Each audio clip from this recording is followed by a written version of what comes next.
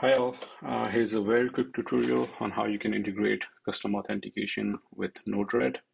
So here we'll be bypassing the standard Node-RED authentication and replacing it with MySQL database. So here, whatever you enter in username and password, it will actually go to a MySQL database and validate those credentials and log the user in if the credentials are valid. So for this, you're going to need MySQL Server.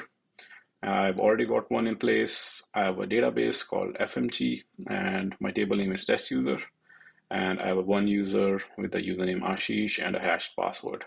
We'll talk about the hashing part in a minute. But this is what my SQL database looks like. I also have a Node-RED standard version running as a Docker container. So these are the two things that you require to make this work.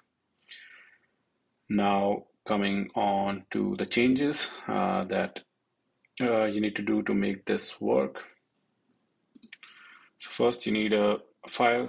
I've called it test.js, and it resides in my Node-RED home folder, and it sits under the same path where settings.js is, which is the Node-RED settings file. So in test.js, we have MySQL defined, and we're using MySQL Node.js library, also using crypto for AES 256 encryption. So here I'm just calling my MySQL database, and these are the two methods that Node.js supports for authentication. I'm actually bypassing the users method, but if you want, you can also check for a username before you check for a password as well.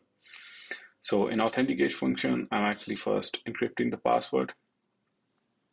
So my encrypt function gets called, and then whatever the password that user provides, that gets encrypted to encrypted with an AES 256 encryption, and I get an encrypted string, and that's the string that I have in the database. So once I have that encrypted password, I just check the database for that username and that encrypted password. And if the user is valid, the user is resolved. If it's not valid, then resolve none. That means the login UI throws an error that the user does not exist. So once you have this file in place, you'll have to go to settings.js. And here there are only two things that you need to do. Is first is include that file. I've called it test, and you can call it custom auth or whatever you feel like. But here I have a variable called custom auth, which is accessing the file test. And in my admin auth, which is again a standard variable in Node-RED settings file. So we are assigning that variable to this custom auth file, which is our custom authentication file. And as you can see, I've commented out the standard authentication that Node-RED uses, and we are using our own custom authentication. Pretty quick, pretty simple.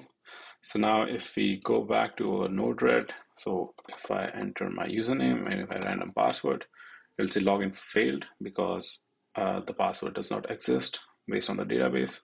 So if I add my actual password, it logs me in. Now the good thing about this is you can have multiple users with different permissions. So if you add more users here, give them different permissions, you can actually write your own custom authentication rule to log those users in with certain permission that those users have.